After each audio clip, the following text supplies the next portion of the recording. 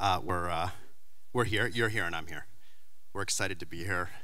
This is my grilling cards. That's a very, very scary name. Hi, Ron. Jason, how are you? Good.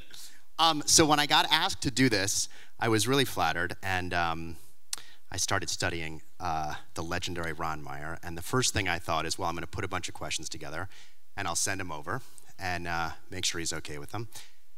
And so I put my questions together, and I sent him over, and the response I got is, I don't want to see any questions. So I want you to be all aware that there's nothing in my stack here that he's prepared for, which I thought was very cool. And the other thing I kind of found out, and the kind of shape I want to give this conversation, is as I talked to several of your colleagues about you, and as I was thinking about you in your career, there are two things that kept coming up. And the first thing is, as I know from a producer talking to an executive, you never are in a meeting with an executive where the executive doesn't say, oh, if I'm here next year. And executives in Hollywood generally it's like musical chairs, and you've been at the same place for over 20 years, which is amazing. So we're going to try and get to the secret of how that happened. And the second thing is that it happened to you, and you're nice. And that is very unusual in corporate America, extraordinarily unusual in Hollywood, and I'll leave it at that. But those are the two kind of themes I want to go into, and we'll dig into them more specifically. But I wanted to start by just saying I want to go into longevity and then being nice. Oh, and then I'm gonna shut up in a second because I'm supposed to be asking questions, not talking. But when I thought I would start off kind of a general question that encompassed both of those things. This is from Jeff Shell. He suggested I ask one question. How does a Jewish kid drop out of high school, join the Marines, run CAA, and then run Universal? Which I thought was a great question. Is that an answer to a question? No. The first question is, how do you think you've managed to stay at one place for so long when no one else has seemed to have been able to figure that out? Well, am I doing this right? Does it sound right? It sounds like a self-deprecating answer, but in truth, you know, I've had 6 owners in 20 years, and I honestly believe, and I really mean this, if I had one owner for the 20 years, I probably would not have survived. But each time a new owner came, no owner has stayed more than 3 years, 3.5 years. So each time they sold the company, they actually, I believe, and I think I did a good job, so I don't think that it was just, you know, they just did it out of some, you know, need, but I think they, in making the transition, needed somebody that had some sense of the place and some longevity. And so each time they made a transition, an ownership transition, I, you know, renewed my contract. But usually, I mean, a lot of studios have changed owners, and usually when they change owners, they change people running the place. Is there some way you? What was the? Who's the second best owner of Universal? Who was the second best? You know, well, that's a tough question. You know, GE was one of our owners. I'm very friendly with Jeff Immelt still. Barry Diller was one of our owners for about a year, and we're very good friends. Edgar Bronfman, who hired me originally from Seagram, and I are still friends. You know, it's interesting. I mean, since Comcast is now our owner, they're all our second best owners. You know, in reality, I mean, in truth. And they were fine. Each one brings something different, and each one, in many ways, took something away from the company. What do you think the hardest of the 6 owners that you had? What do you think the most difficult new owner was? The transitional period in those 6, and why was it? Well, probably the French. You know, there were 2 complete Vivendis, and so although there was a lot of good things that came from Vivendi, the problem is they were a French water company, and really didn't understand Hollywood or our business. They have since learned in many ways, but they went through their own transitions. So we first had Jean-Marie Messier, who basically merged his company with Seagram and ultimately took it over and ultimately lost it completely. And then there was another transition from Jean-René Fortu, who took over, and there was entirely new Vivendi leadership. And that's difficult to explain to a French conglomerate, a water company, what and why we are, and you know, the movie business, so to speak, and the television business and what have you. So that's probably the most complicated, although they're, you know, they all brought, as I said, each one had some good traits and each one's had things that were probably complicated. And how do you think you're able to, when a new owner comes in, how are you able to educate and also at the same time kind of answer to? How do you manage those two things? Well, I mean, you know, first you work for them. They're your boss, so they own the place. I always say they can turn it into a parking lot if they want. It's their place, it's their show. They can do what they want to do.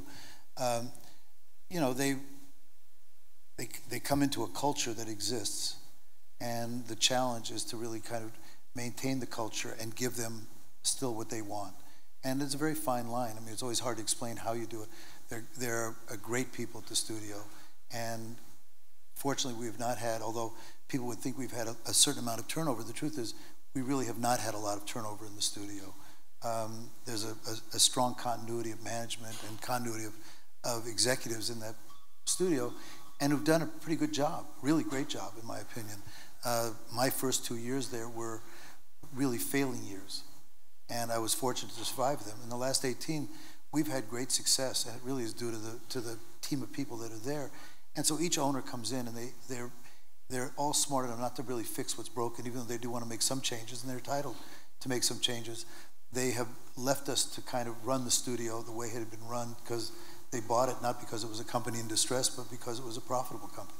Well, I think, speaking from experience, you definitely run the studio differently than other studios are run. And one of the things I read about a lot when I was Googling you was you've talked a lot about in the past about the importance of kind of a good corporate culture. And I would love to know from you, like, what is your definition of a good corporate culture, and what's your definition kind of a bad corporate culture? Well, you said at the beginning, you know, you're a nice guy and you survive. The truth is, you don't have to be an asshole to survive in this business. And I honestly don't think, I think the business has changed a lot. So I go back to, because you said that before, I think my counterparts at various studios and the people who have really that run all these studios are really good people. They're not as nice as you. They're my friends, and they're actually a good group of people. And they are, those, but you are different from them. Well, I don't know. Everybody has their own kind of style, but for me, a corporate culture, you know, I always think it's about people first, and you have to have the right people in place.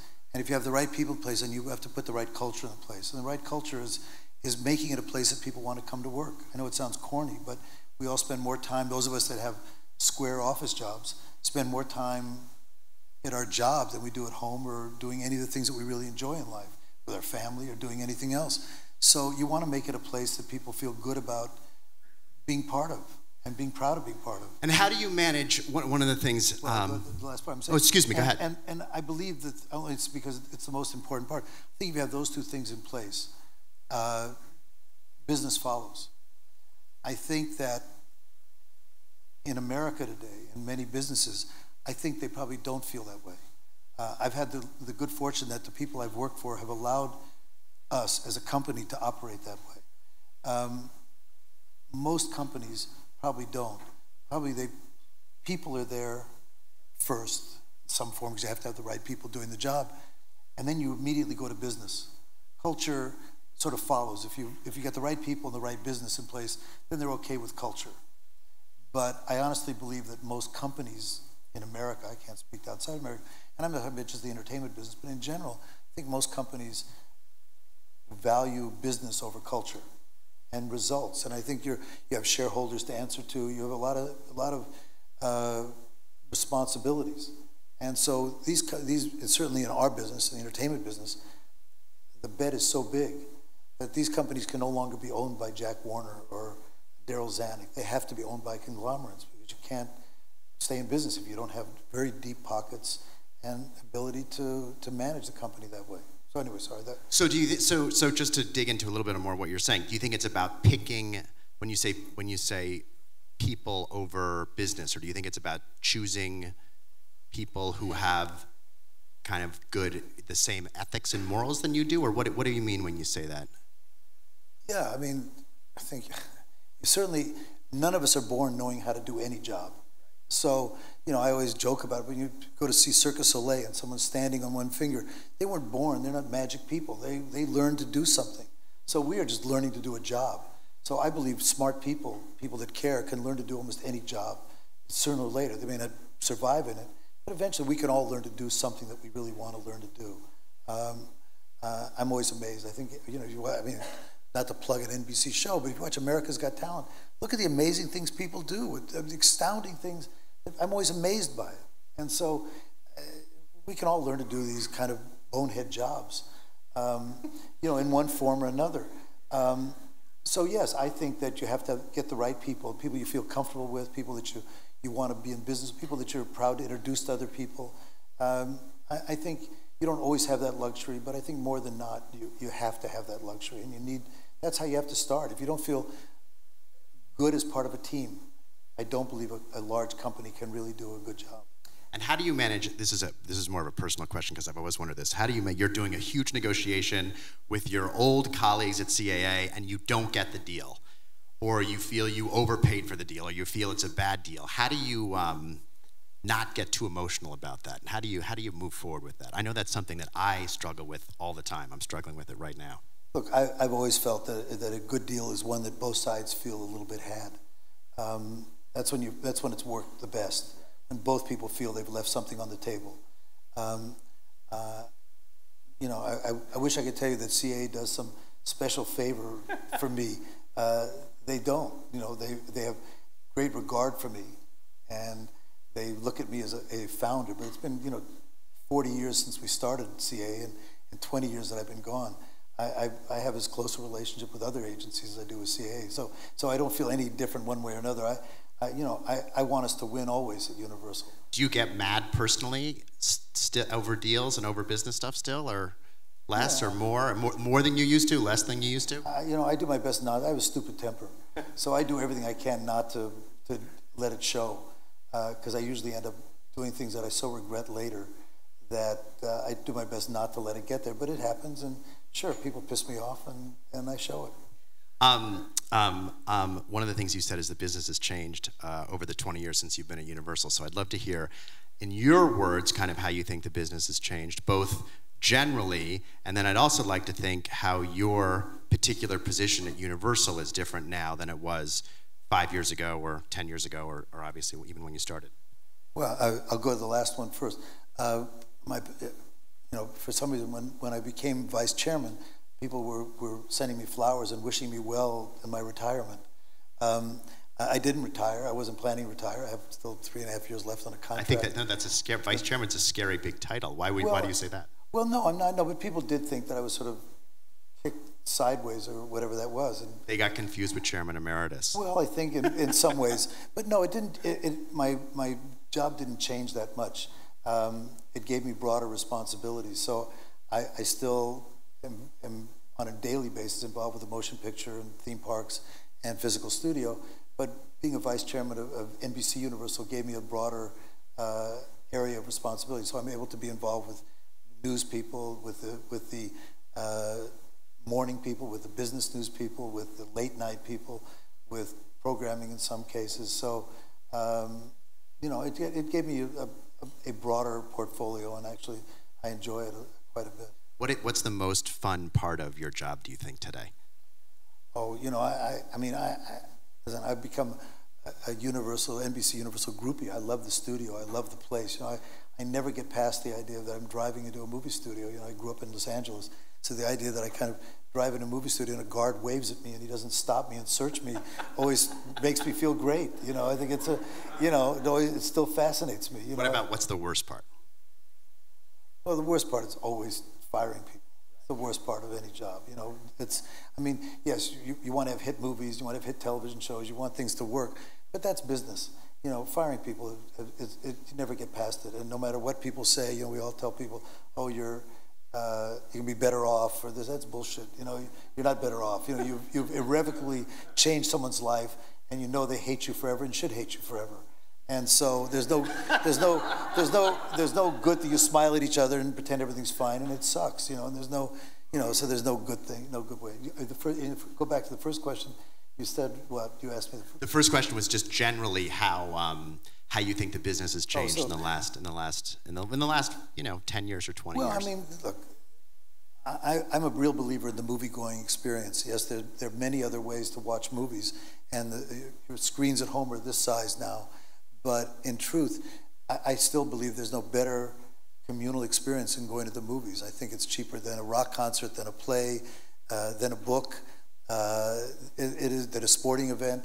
It is the greatest communal experience ever created. I don't think it's going away. I really don't. I think, I think it's our responsibility as content providers to make it as good an experience from a visual standpoint, an entertainment standpoint, and it's the movie theater owners, the exhibitors' responsibility to make it a comfortable one, that the food is good, or as good as it can be, that the seats are comfortable, that you're not in some environment where the seat is tilted the wrong way and you had gum all over the floor. But I think it's really, it's the greatest, whether you go alone or with someone else, it's the greatest communal experience there is. And so that part hasn't changed. And I think that will continue no matter what people say about the demise of the movie business. It ain't going anyplace. We just have to be good at it. What's changed really is the bet is so big. It's what I said before about the ownerships. If you look back at films, Jaws, would cost $6 million. Today Jaws would cost, $230 million. The first micro-budget movie, Jaws. Yeah, but it wasn't. It was looked at as an expensive movie. Those of you, you're a young crowd, but when they made Heaven's Gate, and UA lost $40 million, it was unheard of. No one ever. There's books written about it, and you can find them. And it talks about the demise of the movie business. Today the bet is so big that it made those old days bets look small. The ticket prices didn't go up proportionately. Ticket prices went up from $7 to $12. The cost of the movies went from $6 million to $200 million, and so that's probably the biggest change. I mean, obviously, various forms of distribution and how content is being exhibited has changed dramatically, but I think the basics haven't changed. The cost is really the biggest risk, and those of us who are trusted with the money from whoever the owner is, whatever corporation or shareholders, whatever, you have a responsibility, and you better be hitting bullseyes. You can't, people used to talk about hitting singles and doubles. Those days are gone. You better make hits. One of the things I read about is one of my big mistakes in my career is I missed Blair Witch, the Blair Witch Project I passed on. And you talk about missing Titanic. I read once you said it was the biggest mistake, and once you said it was the second biggest mistake, but I wonder whether it was the biggest or the second. How did that happen, and what are some other either misses or kind of professional regrets that you have that you wish you had done something different on? Well, I mean, Titanic is my first and 10th biggest mistake. I mean, hard to make bigger ones. It was, what happened was, and I punked out. I mean, it was, we had said yes to Jim Cameron for the domestic half that Paramount ultimately bought, and verbally said yes. We were working out the arrangement, and Edgar Bronfman, my boss, and he wasn't wrong at the time. He said to me, he didn't say don't do it. We were on a very bad roll. I'd had my first year there was a bad year, and I made a huge amount of mistakes. I was learning the job. I was certainly over my head in the beginning, and trying to survive. And Edgar said, really, they can make another Titanic movie. And at that time, there'd been 5 or 6 different movies with Titanic in the title, Raise the Titanic, Sink the Titanic. Literally, there were numerous Titanic movies. I know it sounds ridiculous, but if you could find them, there's a lot of them. They all failed. And he said, really, is another Titanic movie going to get made? And I thought, do I want to walk into the face of that? I was trying to survive. And so it became easier to say no. And so we said no. I'm just getting over it now. So it's, I understand. Time is helping, but no, it was brutal. I mean, for a year and a half, every day I'd wake up every morning and say, fuck, this movie is #1 again, you know, and it never went away. I mean, it just, you know, it was, I'm not joking, it was brutal. I mean, and I felt like there was a big red light on me and say, boy, you really are a schmuck, you know. So, you know, but there's no, I mean, otherwise, you know, I have never been the movie picker, so I get blame and credit for things that I shouldn't. There are great people, smarter people than me that really make the decision. I'm part of that process, but I don't. I mean, Titanic was unfortunately my 100% decision. And no, it's even worse. And so I wish I could blame it on a lot of other people, but you know, the only thing I can justify a little bit is that in the year and a half that it took for the movie to come out from the time they shot it, every day in the newspapers it was how stupid was Fox and how stupid was Paramount. They were making that movie. And so I'd probably been fired, you know, before it came out, you know, if I had done it. So who knows? You know, it worked out fine in the end, but I do regret it. What was like your favorite or some of your favorite movie experiences you had while you were at Universal? Oh, look, the two movies that I'm the most proud that we did, besides Purge. Thank you. But the movies were really the movies that I'm the most proud of. I mean, there's a lot of great movies, and I am the recipient of the decisions. But I mean, Brokeback Mountain, I think was. I love that we're the studio, even though it was done through Focus. It was our film, and I'm proud that we're the studio that did it. I mean, I think it was a courageous film and a film that really meant something. Thank you. But it really was. I mean, I'm glad that, you know, it turned out to be a hit, but that was never the intent. You know, you want to make money, but whoever knew that it would turn out to be such an important film, and I'm glad that we were the ones in. And the other was United 93, which shows you, and it turned out to be a profitable film also, but it really shows you what a great country we live in and what people in the worst of circumstances can do in the worst of times. And so it made me, you know, I think I forget, I don't know if anybody from the studio is here, but we saw it with the family, the surviving families. And for the first time, it was an extraordinary experience, one I'll never forget. So those for me, are you know, there are many films that I love of ours. I'm very proud that we did. But those are two movies that really sort of stand out as, you know, when I'm long gone, you know, I'd like to be thought that during my watch, those movies were made. And United 93, was there I mean, I'm sure actually both of those movies, but that movie particularly, there must have been a lot of, it was not an obvious movie to make, and it was very soon. It was relatively soon after. Was there a lot of deliberate? Did it almost not get made, or what? Oh, sure. Was there a specific thing that got it greenlit, or that you remember in that conversation? You know, I don't. I mean, it was certainly for everybody that had to make the decision a tough one, but you know, Paul Greengrass was the right director at the time, and the working title, you know, Tim and Eric were the right producers, and it had all the right elements. I mean, there was no stars in the movie, but it was the right script, and it felt like 9/11 had been enough behind us that it was time to tell the first story of a part of 9/11, part of what, you know, really is such an important part of our American history. So it was a tough decision, of course, to make, because it wasn't an obvious financial successful. It ended up making money, but it wasn't a movie you'd go into and say, oh yeah, we're going to do great. It just felt like a story that needed to be told, and we had the right elements to make it. I'm going to ask you a question, something else. How are we doing on time, all right? Doing all right.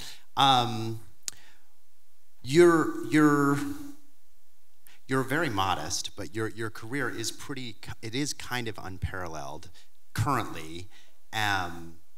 You know, in Hollywood, and I wondered, was there a moment where you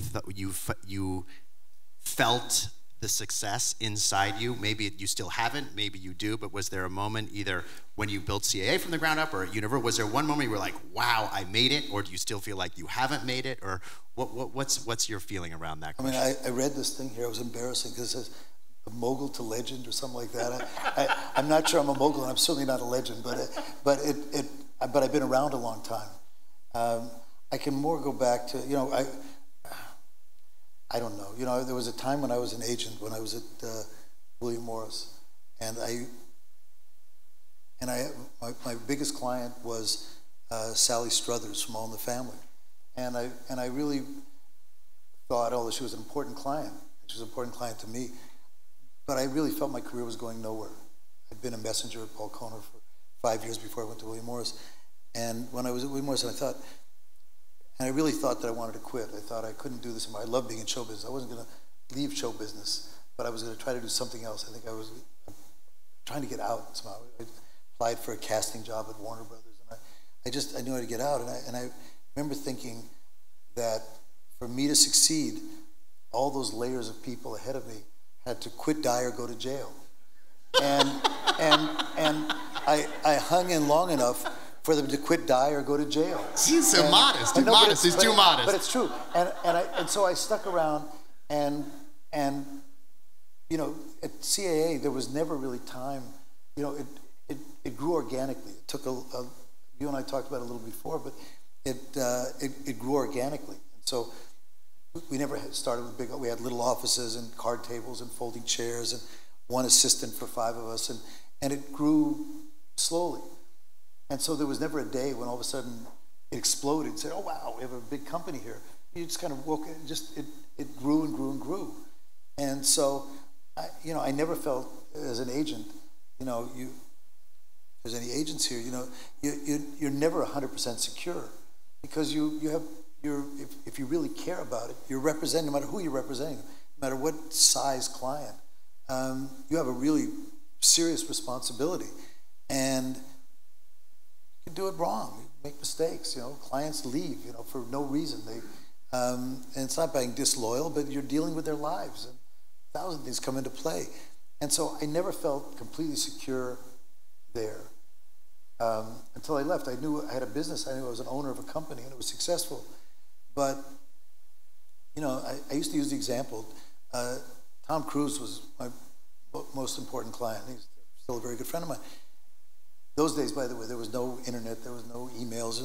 You'd come home at 11 o'clock at night, and there'd be a message, urgent message at home on your service from Tom Cruise. But don't call after 10:30. So you now know that he's not calling you to say thanks for everything. He's got something, he's got a problem. So you now say, well, what time can I call him in the morning? You can't call him at 6. You're sleeping with one eye open the whole night. It now gets to be,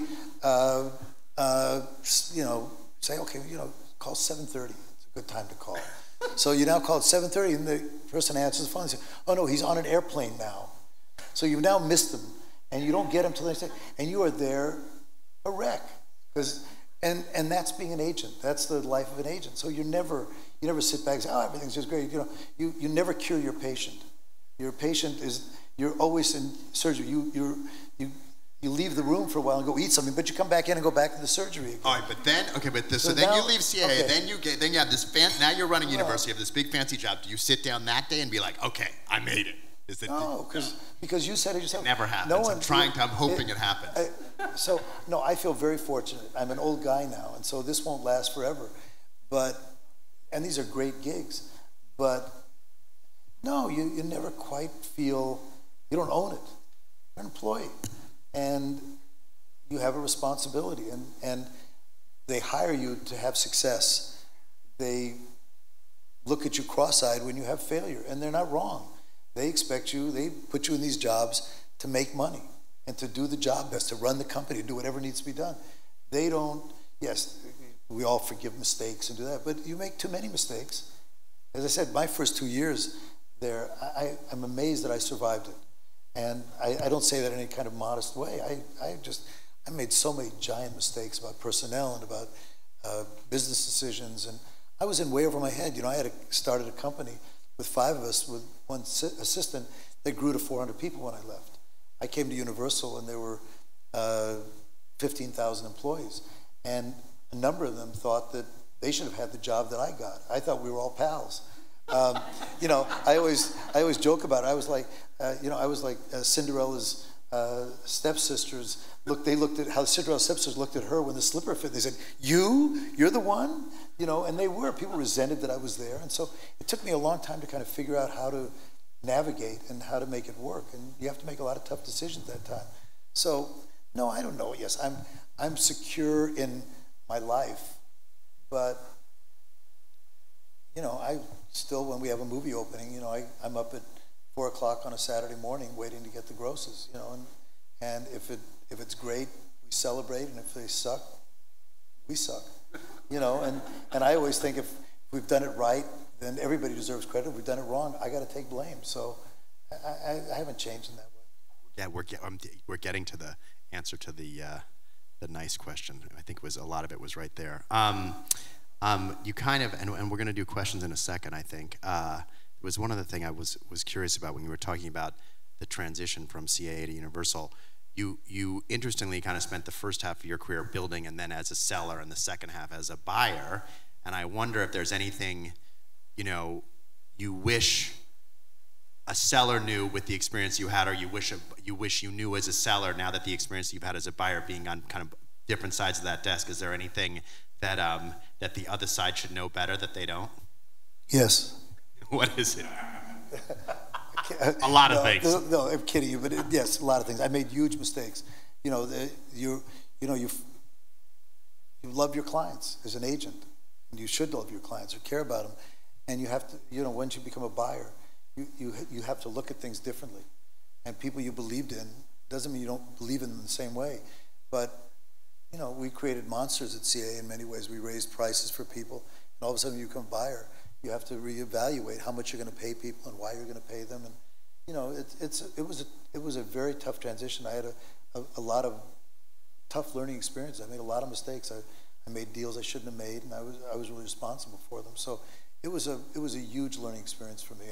I always say the difference in the two businesses. When I was an agent, I had 7 days a week, 24 hours a day of anxiety. In this job, I have a lot of pressure, but very little anxiety. Much better, you know. So, but there's a big difference. Should we do some questions? Is this how many minutes we have? 5 minutes left? Is that right? Or I'm confused. But anyway, should we want to open it up to some questions? Or I can keep going. It's hard to see if anyone has a question. There's a question. Yes. Right there? Yeah. Go ahead. I'll repeat it if you want to just ask it. Hi, Sam Notowitz. So you've talked about how the questions around, you know, how you've been a leader over the past many years, and you mentioned we're a young crowd. Something that I always struggle with is how do we remain tastemakers and how to remain current. Maybe it slightly becomes natural, you know, growing up more the digital age, but what's the long-term solution to that? Well, I'm not sure I understand the question. When you say, how do you stay current as a tastemaker? Or yes. Did I get that wrong? No, that's the question. Well, I don't know. I mean, the truth is, it's a young person's business. And I'm certainly not anywhere close to as current as the young people who really make the day-to-day decisions, running the movie business, running the television business. It's what they do. They do it better than I do. They have a different taste level than I do. I've found it in my 50 years in this business, my taste has changed drastically. Things that I thought I would never like, I like, and things that, you know, and in many ways it shocks me what a squarehead I've become. I mean, I want to be entertained, love to be entertained, but I become a tough critic, too tough. And so I think it's a very many ways a young person. I try to stay as current as I can. I read a lot, and I'm interested in what's going on, but I'm nowhere close to as current as the people who are on the line on a daily basis. And you know, whether I should be or not, I don't know, but that's really their job and their responsibility, and I would trust their instincts over mine about more what audiences' tastes are today. I have a different taste than a younger person does, and the younger people are the ones who are going to, you know, put butts in the seat. Thank you. Anybody else have a question? Yeah, right here. All right. Hi. So what advice, spinning off that, would you give to, I guess, the younger generation on success, just as a whole? Or maybe what advice, you talk a lot about, do you still think the best way to break into the business is like being an assistant at an agency or a studio? And what kind of advice do you give people who hope to have a career, you know, a third as good as yours Well, there are different parts to it.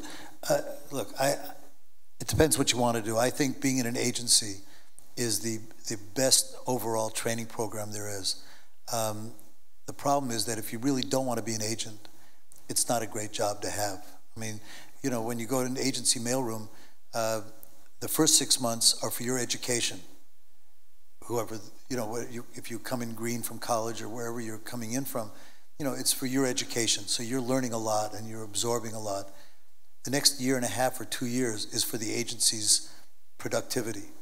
You're there serving a purpose for the agency. You're delivering and picking up and assisting and doing a lot of different jobs there. They're great jobs, they're fun, but you've learned in many ways a lot of what you need to know. You've learned who's where, who's doing what. You get a good part of that education in those first 6 months. The rest of it is you're fulfilling a function for that company. It's a great function, especially if you want to be an agent. It's a necessary function. But if you don't want to be an agent, you spend that time at an agency, you're putting a lot of time and energy into an area that you might not get the reward from. But it's a great education, and it's a great training program. Studios, unfortunately, really don't have good enough training programs. We're all unionized. And so our mailrooms are professional mailrooms. They're not, you know, you don't put people in the mailroom and they work their way up. There are jobs to get, and certainly people work, you know, grow through the ranks at studios. They get assistant jobs, and they, you know, they meet people and they find ways to become, whether it's a reader or whether it's a production assistant or whatever it might be. Depends what you want to do. You know, if you want to be a producer, you go find some way to get into a production company of some kind. You obviously, Jason, know better than I do, but serve coffee, do whatever it is. There are ways to get into this business. I mean, there are a lot of ways to get into it. I mean, someone said to me, you know, we were saying, how do you get, when you come to Hollywood, you know, how do you find a job? Whatever the job is you want, if you're in Hollywood or New York, because those are the two sort of entertainment capitals. The way I got my job in the agency business, when I came out of the Marine Corps, I won't bore you with how I learned there was such a thing as the agency business, but when I figured that out, I went to every agency in town. I went to every single agency in town and filled out what I thought were applications. I left my phone number. By the way, there were no answering machines really in those days. There was no emailing. There was no way to do it. You had to sit home and hope the phone rang. I went everywhere and applied for jobs, and nobody accepted me. The job I ultimately got was, and I asked everybody. The one thing I did was everybody I met, every single person I met, didn't matter if it was my barber, the gardener, guy fixing my car, anybody, date, their parents, whoever it was. I'm not joking. I would say, do you know anybody in the agency business? And through that, I was selling clothes at a men's clothing store when that happened, for very little money. $35 a week is what I was making. And my mother had a friend whose husband's sister was the brother of the woman who was married to Walter Kohner, who was Paul Kohner's brother. And when their messenger quit, they remembered a guy named Ron who worked at a clothing store called Zeidler and Zeidler. And they called me up and said, you still want the job? Now, no other person called me, because I thought coming out of the Marine Corps, people would say, oh, well, you're in the service, we're thrilled to have you. No one cared. I had no education. And that's what they cared about.